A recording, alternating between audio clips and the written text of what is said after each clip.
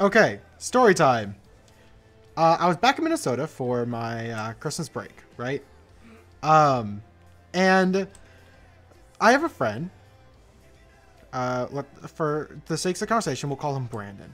Okay.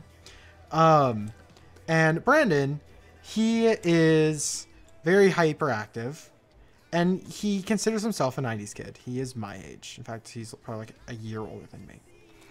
And I'm 20, by the way. So he's 21, but he considers himself a hardcore '90s kid.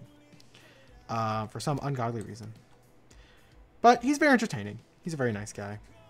And we were in the car, going on a car ride. He calls them adventures because we end up doing all these crazy things whenever we're out and about. And he's like the DJ. He'll play the music. And he decided to play, like, show us. He did not appreciate this stuff at all himself, but he decided to show us Kids Bop and just play a bunch of Kids Bop music.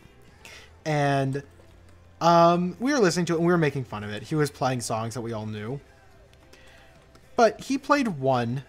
I think it was the anthem. Now, the anthem is a song about rebelling, right? It's like, you know, don't want to be a part of this system, don't want to do this stuff, yada, yada. That type of deal. That's what the song is about. They had a bunch of kids singing it. Singing a song about rebelling.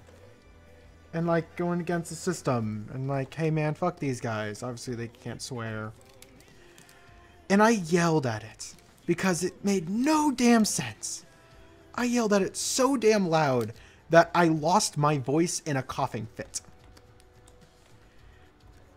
Legitimately lost, like, I couldn't talk. I had to talk in a slightly deeper tone because this part of my throat wasn't damaged.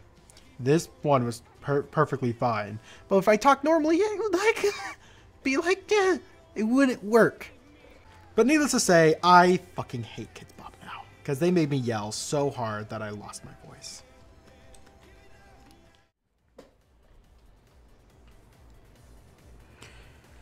Two roads diverged in a yellow wood, and sorry I could not travel both and be one traveler. Long I stood and looked down one as far as I could to where it bent in the undergrowth, and then took the other as just as fair, and having perhaps the better claim, 'cause it was grassy and wanted wear, though as for that the passing there had worn them really about the same. And both that morning equally lay, in leaves no step had trodden black. Oh, I kept the first for another day, yet knowing how way leads on to way, I doubted if I should ever come back. I shall be telling this with a sigh. Somewhere ages and ages hence, two roads diverged in a wood, and I took the one less traveled by, and that has made all the difference. Is this a dagger which I see before me? The handle towards my hand! Come, let me clutch thee! I have not, yet I see thee still. Are thou not fatal visions, sensible to feeling as to sight? Or art thou just a dagger of the mind, a false creation of thy heat-oppressed brain, as palatable in form as that which I now draw? Thou hast marshalled me the way I was going. And such an instrument I was to use, mine such are made the fool of other senses, or else worth all the rest. I love Macbeth because even though I've, like, looked up the entire storyline and, like, the description of it and, like, in-depth, like, analysis of it, I still have no fucking clue what the storyline is. Just, it's completely lost to me. I don't know why. I just can never remember the freaking story of Macbeth. Witchcraft celebrates pale hectates, offering his withered murderer alarmed by his sentinel, the wolf, who howls his watch thus with stealthy pace. I don't know. It's a lot difficult to say things. I'm slowly starting to think I'm dyslexic or something. Photoshop is acting weird. Oh no, it looks like you're using Photoshop. Would you like to not? Well, your first mistake is using Photoshop as a drawing program. Now it's fine for learning. Dude, it's the polar opposite of learning. Do you know how many fucking options that thing has? And it has absolutely nothing to handhold you. It's fine for learning the basics of art. It's fine for learning you need a better program. I mean, once you know how to use it, it's a fantastic program. But it's not easy to learn. Nor is it easy to learn what you need to learn either. Anyways, Yeah, no, you're fucked. I have no idea how to help you. Like, not, I really don't like saying, well, fuck you, but I mean, I really just don't know how to help you out. But yeah, I really... Google it.